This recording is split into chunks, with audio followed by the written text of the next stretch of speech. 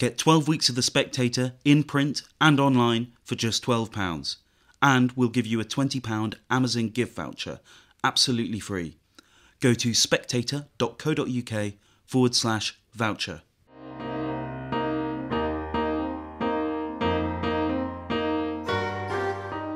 Hello and welcome to Spectator Out Loud. Every week we pick a few of our writers for them to read out their articles to you. This week, Christopher Snowdon from the Institute of Economic Affairs writes about just why white working class boys are falling behind in their studies. We're also bringing you our leading article of the week, which talks about the government's inconsistent messaging on easing the lockdown. And at the very end, you'll hear Toby Young, our status anxiety columnist, who writes about why his name is in Jeffrey Epstein's little black book. First up, here's Christopher Snowdon. You can argue about the merits of pulling down statues, but it's hard to make the case that mass protests serve no useful purpose. At the very least, they can provoke debate and draw attention to uncomfortable topics that might otherwise be ignored. The recent protests have forced everyone to have difficult discussions about race, class, poverty, and attainment. Any serious examination of the statistics shows that we're still far from equal, but what the figures also show is that it's wrong-headed and damaging to lump very different groups together. In these discussions, politicians often lazily assume that all black, Asian, and minority ethnic, or BAME, people are the same, and that all white groups are equally privileged. But a proper look at the data shows not just that there are striking differences within BAME groups, but that the very worst performing group of all are white working class boys, the forgotten demographic. It might seem divisive to compare different groups, but attainment in education and in life is relative, and if we're to help the worst off, we have to know who they are. It is vital to be able to compare groups to know who's falling behind. Bangladeshi Brits earn 20% less than whites on average, for instance. But those with Indian heritage are likely to earn 12% more. Black Britons, on average, earn 9% less, but Chinese earn 30% more.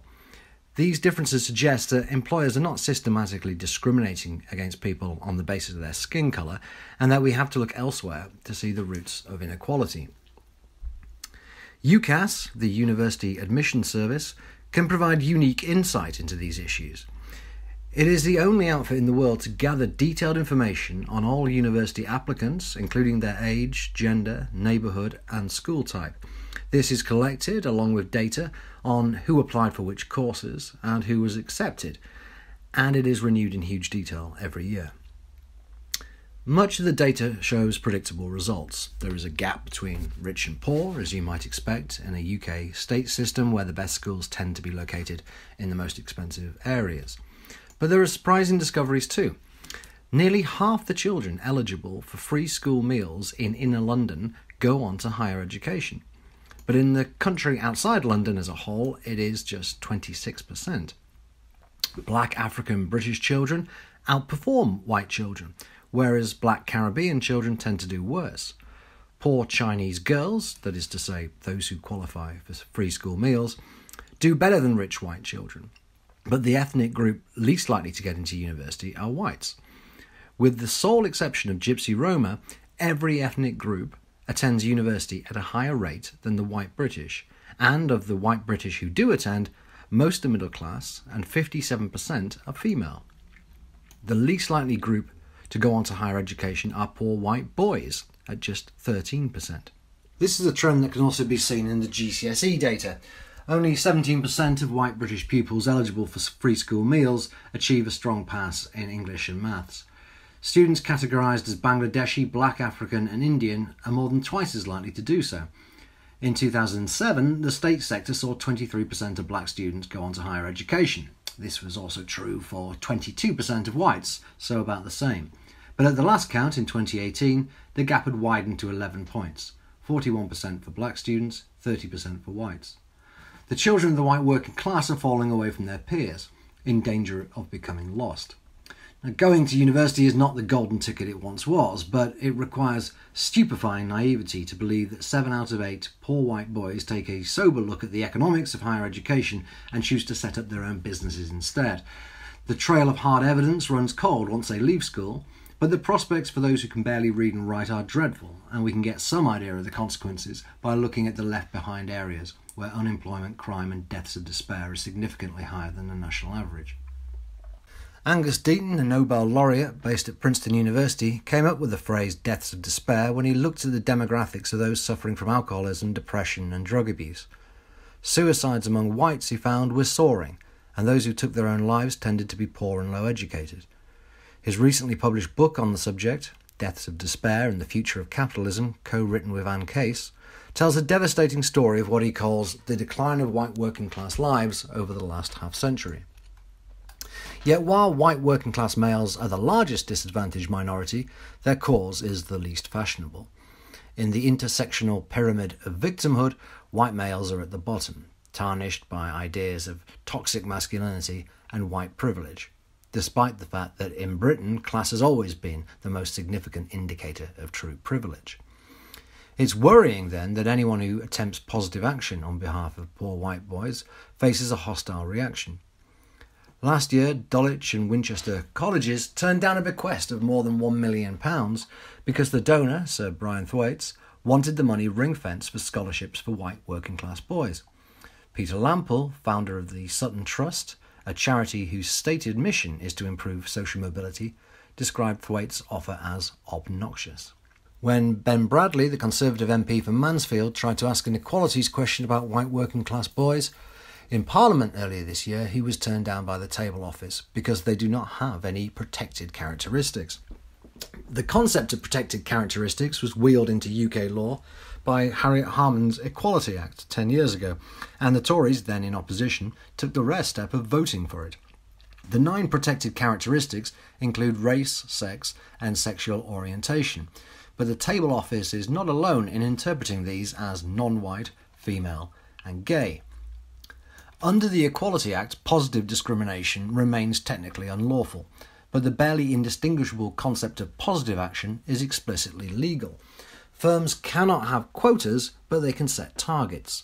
Employers cannot refuse to look at job applications from people who lack protected characteristics, but by stating that applications are particularly welcome from BAME, female or LGBTQ+ candidates, they can send a message that certain people need not apply. In 2016, the BBC pledged that half its workforce and leadership would be female by 2020, despite less than 40% of Britain's full-time workers being women. It also set an 8% target for LGBT employees, although only around 2% of the population identify as such. This target has been comfortably exceeded, as has the target of having 15% of employees from a BAME background. In the wake of the Black Lives Matter protest last month, the corporation raised this target to 20%. The BBC admits that people from low and intermediate income households are hugely underrepresented in its workforce. But what does it do about it? Earlier this month, Oxford University proudly reported that it was making steady progress in its efforts to make its campuses representative of wider society. Of its most recent intake of British students, only 14% came from the poorest 40% of households. This fits a pattern. At a push, we can hear acknowledgement of the poor white male problem, but that's as far as it ever goes. The underperformance of white boys and men is not considered to be a problem worth solving. When figures come out showing the stunning attainment gaps between boys and girls, the interest lasts for about a day. It always got a few headlines, says Mary Kernock Cook, the former head of UCAS. Where it never got any traction at all was in policy making in government. I began to think that the subject of white boys is just too difficult for them, given the politicisation of feminism and women's equality. When I asked a teacher why white working class boys have fallen so far behind, he gave me a short answer. Girls are better behaved and immigrant parents are stricter. This is a generalisation, but nonetheless interesting. If it is the case that parenting is a problem, then it's not clear how much the government can do. Perhaps the reluctance to discuss such a subject stems from fear that such a discussion would lead to difficult territory about family structure, quality of parenting, and, in short, culture. Perhaps politicians think it better to let the problem fester and the children suffer than to risk discussing it. Last month, the government announced that its Commission on Racial Inequality would include an examination into the underperformance of white working class boys at school. Will it look deep into the causes? It might look at recent studies that suggest poor reading levels in schools is a huge part of the problem. And it might ask whether positive action in the name of diversity has left white working class boys behind. That was Christopher Snowdon. And now our leading article, The Mask Slips. When Michael Gove delivered the Ditchley annual lecture last month, he spoke about why citizens feel that the political system has failed them. He said, "The compact leaders offered, trust that we are the best, trust that we have your best interests at heart, and trust that we will deliver," was broken. It was a powerful message. Voters have a right to expect honesty and competence from their leaders, not just decisiveness. So Mr. Gove will have thought carefully before saying on television last weekend that face masks should not be mandatory and people should instead be left to use their own judgment. No one, it seems, told him that the Prime Minister was hours away from asking the police to enforce the wearing of masks in shops, with a £100 fine for failure to comply. Polls suggest 60% of the public support this move, but the proportion of government scientific advisers who agree is harder to ascertain. Here's Chris Whitty, the Chief Medical Officer, in March. Our advice is clear that wearing a mask if you don't have an infection really reduces the risk almost not at all. So we do not advise that. His deputy, Professor Jonathan Van Tam, was also emphatic. There is no evidence, he said, that the wearing of face masks by healthy members of the public slows the spread of the virus. At one stage, companies who advertised masks as a tool against the virus were prosecuted by the Advertising Standards Authority for making misleading claims. Dr. Jenny Harries, another of Mr. Whitty's deputies, argued that masks can make things worse because they can be stored in dirty places and become containers for infection. She said in March, "And in fact, you can actually trap the virus in the mask and then start breathing in." And yes, Dr. Harries did acknowledge there was disagreement between experts about the efficacy of masks. But what does that tell us? The fact that there is a lot of debate means that the evidence either isn't clear or is weak. At the height of the pandemic, Number 10 was keen to say that it was taking the advice of experts and would not be swayed by manias, panic, social media or opinion polls. The Prime Minister rightly pointed out that if governments feel they need to be seen to act, they can cause harm. His broader point was to give the public confidence that in times of crisis the government would not act as a weather vane, and that when the virus subsided, things could go back to normal. Yet now it seems as if focus groups are as influential to this government's decision-making as scientific advisers. There is little rationale for the quarantines for overseas visitors, but this polls well. There have been U-turns over the test and trace system, the now abandoned app, and the return of schools. It is this accumulation of leadership failures which erodes confidence that the government can deliver. The decision to embark on a large shake-up of the civil service midway through a pandemic has only added to a sense of drift. This, as Mr. Gove says, goes back to trust. There has been talk, for example, that masks will now be made compulsory even in offices. Government sources say this is improbable, but as Mr. Gove can attest, things change fast. And the confusion goes beyond face masks. Last week, the Prime Minister said that the stay at home if you can advice should be changed to go to work if you can. But was he talking ex officio or off the cuff? It was hard to tell as the official advice remained unchanged. Robert Buckland, the Justice Secretary, later sought to clear up the confusion. Work from home if you can, if you are able to do things remotely, then carry on. But also work with your employer or the firm or the particular entity you're with. Increasingly, we will see more and more people coming back to work in a staggered way, but in a safe way as well. I think the message is, yes, come back to work, talk to your employer, make your own judgment or a workplace judgment. How is any employer supposed to make plans on this basis? Masks, it seems, are not being made mandatory for public health reasons, but to inspire confidence to get people out and about.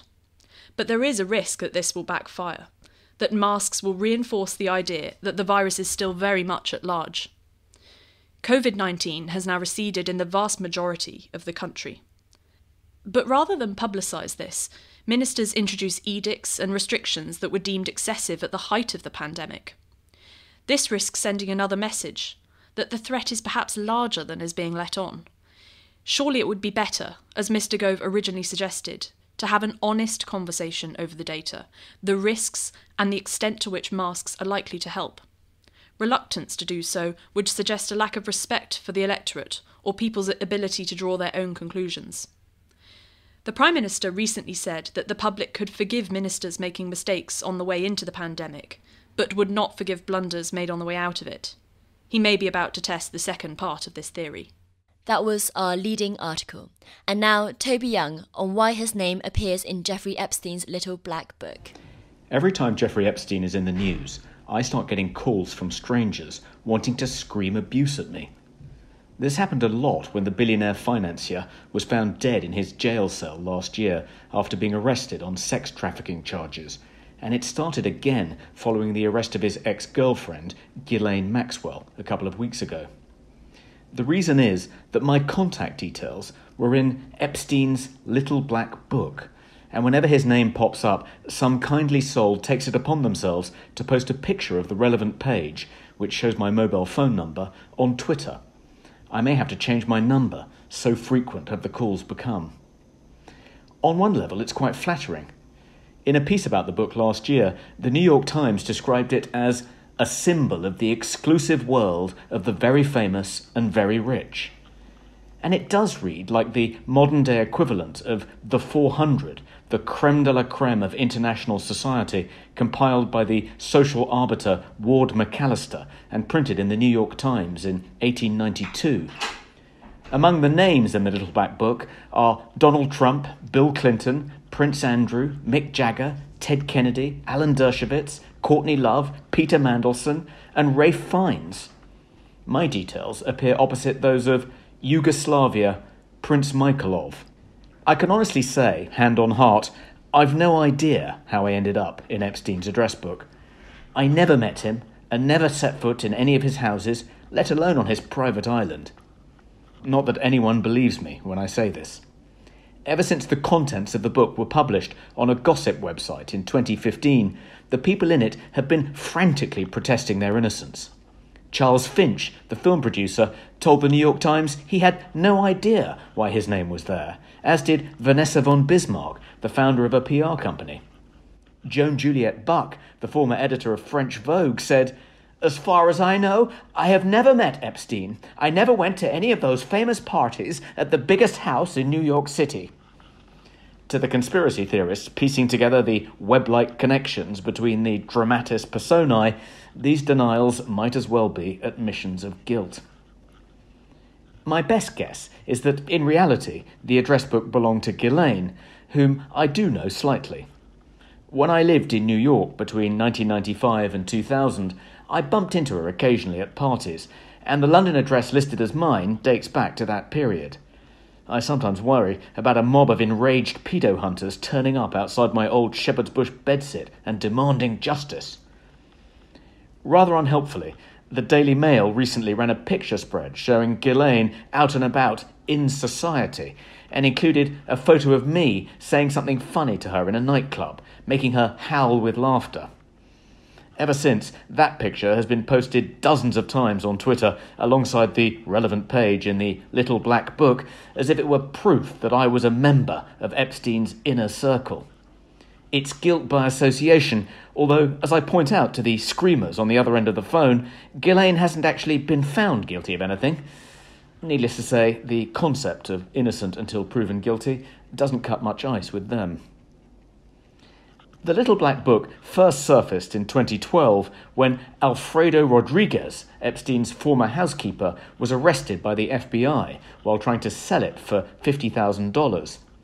Somehow, it fell into the hands of an investigative journalist called Nick Bryant, as did the passenger logs of Epstein's private jet, nicknamed the Lolita Express, and he published them both 3 years ago on Gawker, a now defunct gossip website.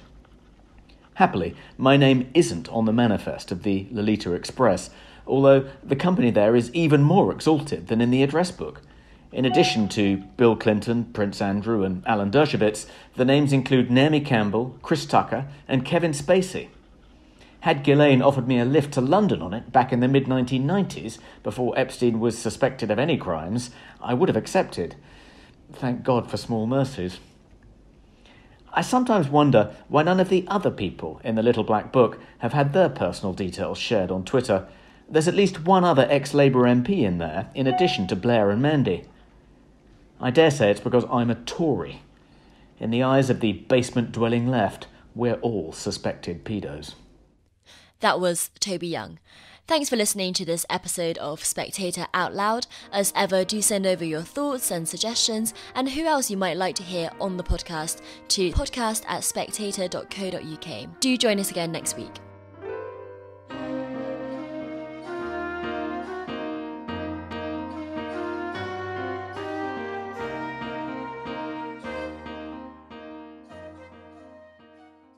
Get 12 weeks of The Spectator in print and online for just £12.